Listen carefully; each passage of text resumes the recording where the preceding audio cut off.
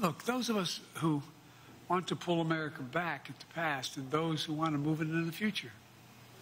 My lifetime has taught me to embrace the future. I mean it sincerely. Freedom, democracy, a future based on the core values that have defined America. Honesty, decency, fairness, equality. Just treating people just fairly.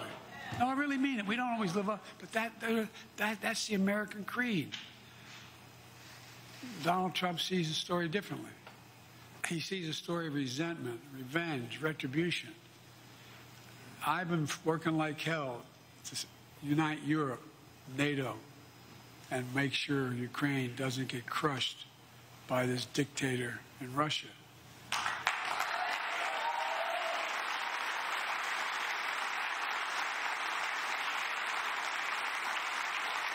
But you know, the fact is that you have a president who literally is invited Putin to do what it wants, do what the hell it wants if it could come into Ukraine.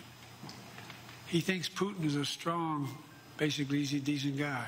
You know who he's meeting with today down in Mar-a-Lago?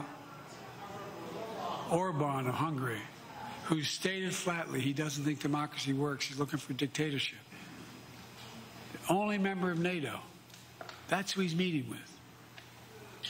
I see a future where we defend democracy, not diminish it.